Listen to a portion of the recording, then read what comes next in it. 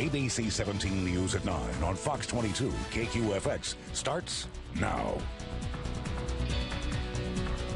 We're taking a closer look at gun laws here in Missouri and across the country after a Centralia man was charged for bringing a gun to the January 6th riot at the U.S. Capitol. Thanks for joining us. I'm Lucas Geisler. ABC 17's Marina Diaz joins us in studio tonight. And Marina, Jared Barger told investigators he didn't know it was illegal to have his gun in Washington, D.C. or on federal property. Lucas, Missouri is an open carry state, and Barger said he carries his firearm everywhere.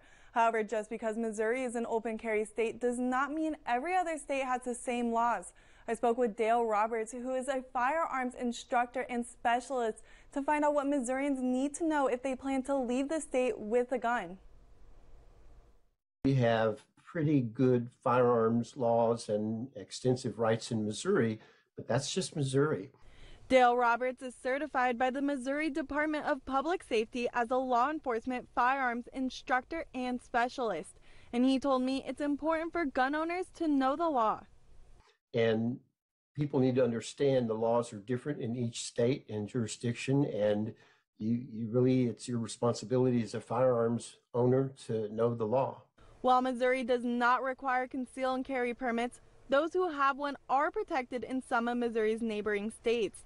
These states include Kansas, Oklahoma, Arkansas, Tennessee, Kentucky, and Iowa, while Nebraska only recognizes Missouri permits if the person is over the age of 21, and Illinois does not recognize Missouri permits. Federal buildings and property are also off limits, according to Roberts. It is not lawful to carry a weapon in a federal building or on federal property. Barger is accused of doing just that when he was charged with the felony of bringing his gun onto federal property of the United States Capitol on January 6th. He's also accused of not registering his gun with D.C. police when he arrived. People bringing a gun to the city from out of state must notify the D.C. police. Missouri does not require any sort of gun registration with law enforcement.